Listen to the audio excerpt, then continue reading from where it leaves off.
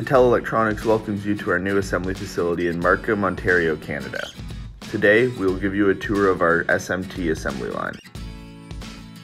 We use an ASM E/DEC stencil printer and a Yamaha YS12 pick and place machine. The first step in the SMT assembly line is to load the feeders with the surface mount components that will be placed on the board. Each feeder is loaded with only one type of component to maintain consistency and supports component sizes 0, 2, 0, 1 and upward. The next step is to program the pick and place machine. In this part of the process, the orientation, location, and pad size for the SMT components will be programmed on the machine from the pick and place files. Then the stencil printer is programmed to ensure that the stencil aligns directly with the SMT pads on the boards.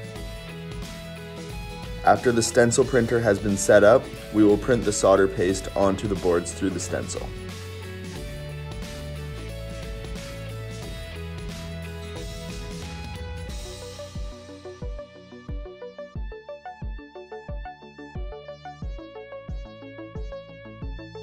After the paste has been printed onto the boards are now ready to go through the pick and place machine.